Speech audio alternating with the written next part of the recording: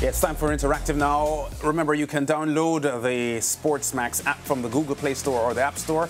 Watch a variety of live sports action while on the go and communicate with us through the live chat feature. Also, check out our clips on X, Instagram, and YouTube. Now, Leighton will love this one. On Monday, Liverpool broke the record for the most XG, that's expected goals created in a Premier League game, and this is how football fans reacted on X. Riddock says, honestly, our chance creation this season has been crazy. Long may it continue because it will win us games. Moby says this game would have finished 8-2 if we could finish better. No excuses for all these easy ones that were missed. Kai says, if Nunes can actually learn to be clinical, we're winning the league 1,000,000%. Mr. Farah says we would have scored 8 or 9 if we were serious with our finishing. Ash says 7.5 XG is utterly ridiculous.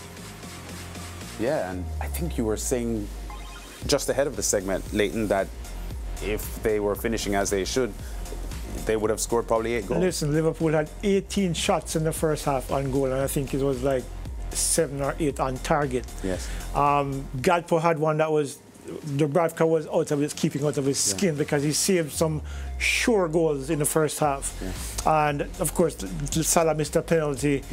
Nunes missed one that he should have scored, at least one, because the other 2 were more difficult. Yeah. One was a shot on the run, but there was one that he clearly should have scored.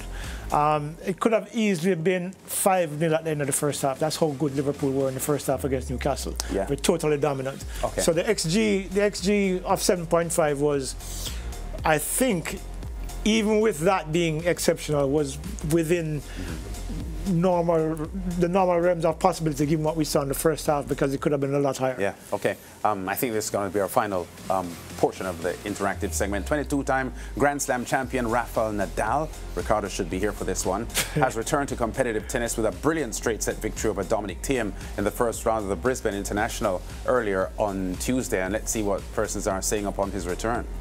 Rafa Sage says, it's fabulous to see him back. We've missed him. Mike ATL says, welcome back to the Spanish legend. Good luck in 2024. Vamos. Rafa, first win after his comeback. First win for 2024. May there be many, many more. That coming from Yesh. Yeah, Ricardo said at the end of last year's SportsMax Zone presentations that he's expecting Rafa to be back and competitive. Absolutely. Look, there is a big debate about who's the greatest tennis player of all time. Rafael Nadal is one of those 3 for me. In the conversation, yeah. Yeah, because he's been so phenomenal. And he fights through injury. He fights through all the adversity against people like Federer and, of course, Novak Djokovic, the other greats, and continues to do amazing things. That he's coming back now at this age from that injury. I'm keen to see what he's able to do, because I think he's going to do well. Leighton, great having you on the SportsMax Zone today, stepping in at the last minute because Ricardo couldn't make the show today. Back on vacation. We are expecting... Yeah, he's on vacation, actually, and he stepped in. Well, good on you, mate. Mariah is scheduled to be back on the show today, so we look forward to seeing the Trini back in studio. Yeah, see you tomorrow. Bye, guys.